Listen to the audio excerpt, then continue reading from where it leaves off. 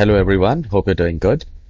Well, Windows 10 and Windows 11 has a very common problem that Wi-Fi keeps disconnecting or it's not stable. So to fix that, we will be doing very easy and very powerful steps.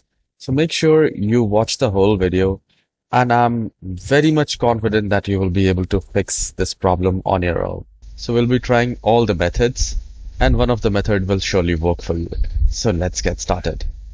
At the bottom right corner, look for the Wi-Fi icon, click on that and go to properties. So here we are going to change the network profile. So what happens when we connect to the Wi-Fi, mistakenly we select public. So we need to select private and restart the computer and see if it's working for you or not. It may or may not work for you. We'll move to the next step.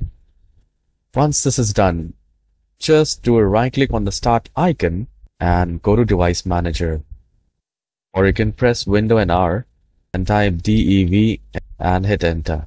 So the moment you do it, device manager will be open for you. Now once the device manager is open, we are looking for network adapters.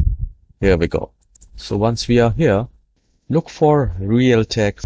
Whatever the wireless adapter you're using, select that, do a right click, go to properties, and here in properties we are looking for power management. Now once you click on that, make sure this allow the computer to turn off this device to save power. This should be unchecked. It was by default checked, and restart the computer and see if it's working for you or not. If it's not, click on the search icon, type power, and then you will find power and sleep settings. Now here in power sleep settings, at the right hand side you will find additional power settings. So we need to click on that, and here whatever the balance, whatever the power plan is selected here, we just need to click on change plan settings, and here you will find change advanced power settings. So once you click on that, a new window will appear like this. So here we have so many options, and we are looking for wireless adapter settings. So once you click on that, you will find power saving mode. So I'll just maximize it and make sure this is selected to the maximum performance. So once you select maximum performance, click on apply, click on OK. And once this is done, restart the computer and see if it's working or not, if the wireless Wi-Fi is stable or not. If it still keep on disconnecting, then we need to look for a service. For that, just press Window and R as in Romeo key together, and here we need to type services. Now all these troubleshooting steps will work on Windows 7, 8, 10 and Windows 11 absolutely. So once you type it, click on OK, and here we are looking for this Wi-Fi service. So I'll just select any of the services and press W, and then I will scroll it down to the bottom, and we need to look for this WWAN autoconnect. Now select it, do a right click, go to properties, and make sure the startup type should not be automatic, delayed, manual or disabled. It should be automatic. Click on apply, click on OK, and once this is done, just do a right click again and click on start. So this is a very helpful service, and it should be running to make the Wi-Fi stable. And once this is done, restart the computer and check. Once you're done, if still have issues, then we need to clear the IP logs and reset the network profile. And for that, we just need to click on this search, and we need to type CM, and once this is done, we just need to click on run as a administrator. Once you do that, it will ask you to say yes. Once it is opened, we need to type netsh space int IP space reset, and once you enter, hit enter, and it will reset the network. We will run another command to reset the WinSock. For that, we just need to type netsh reset. So it's netsh space WinSock space reset and hit enter. So once this is done, you must restart the computer and see if your Wi-Fi is working again or not. If you still have issues, we will change the DNS of the computer. So custom DNS will be very helpful if your Wi-Fi keeps on disconnecting or if it's unstable. So we can fix that with the best DNS. So for that, we just need to press Window and R key together on a keyboard. And here a run window will appear like this. And we just need to type ncpa.cpl and click on OK. So here, once the network connection is opened, you just need to select your Wi-Fi. So I can see my Realtek one here. So I'll just do a right click and I'll go to properties, and here we are looking for Internet Protocol version 4 TCP/IP. I'll select that and click on properties again. Here you will find automatically. So we don't have to do any changes at the top. We just need to change the use the following DNS server.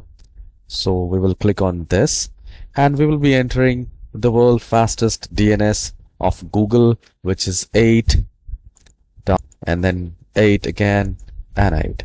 So this is the primary DNS of Google, and the secondary DNS will be 8 dot. So basically you just need to type 888 and you don't have to type colon or dot. You just need to use the mouse in order to move to the next slab. Once you have entered the DNS, click on OK and click on close, and then we just need to restart the computer and see if it's working or not. If you still have issues, for that we just need to open the device manager.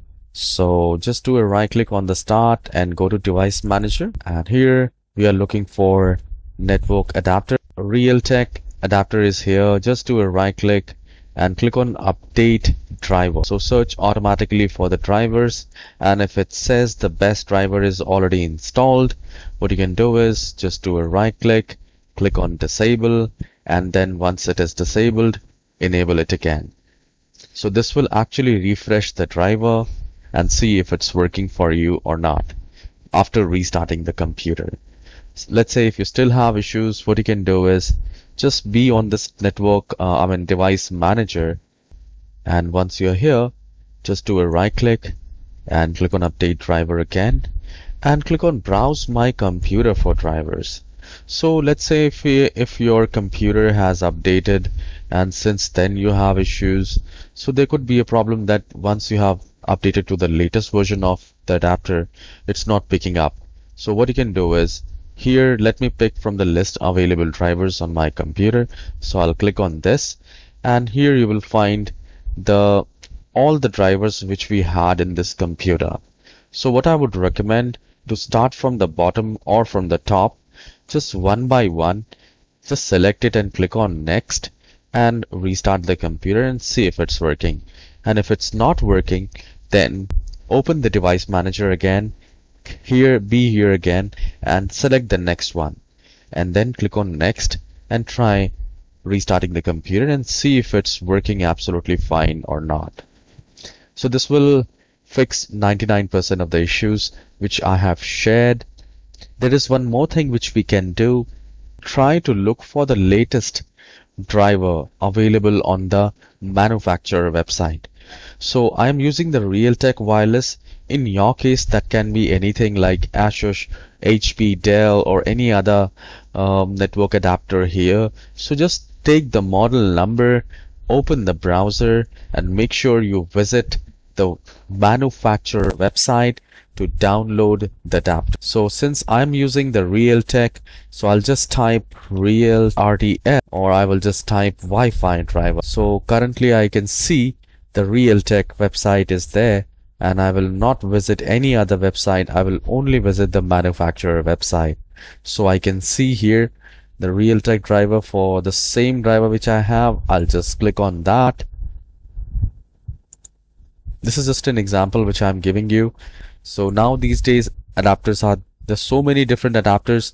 So in the same manner, you can try to update your device and see if it's working. There is one more thing you can do it, guys. There could be a problem with the Windows update as well. So here in the search bar, type Windows and go to Windows Update Settings. And once this is opened, So once you're here in Windows Update, check for the latest updates and see if you have all the updates installed or not. In my computer, I can see feature update is available for 21H1 or 21H2. Whatever you have, you need to download and install it. So it fixes so many Wi-Fi and other stability issues. Alright, so once the Windows Update is installed, try to restart the computer and see if it's working or not. If you still have issues, what you can do is you can let me know in the comment section. I'll try my best to fix the problem. I hope for most of us it has worked, and if it has worked, please let me know in the comment section because it really motivates me. I'll see you in the next tutorial. Have a wonderful day. Goodbye, guys.